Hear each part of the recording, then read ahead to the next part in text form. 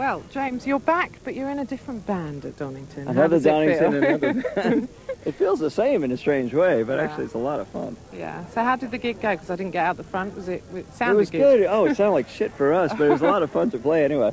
Yeah. It's a monitor thing, but don't worry about that because it was fun anyway. So you're having a good day anyway then? Yeah.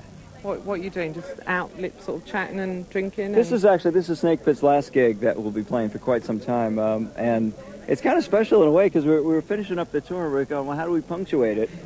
And all of a sudden we run into Lars, and Lars goes, why don't you come and play Donington with us? And we're going, well, that's a punctuation. Let's do that one, all right. Brilliant. So yeah. what are you going to do now then if this is the last one?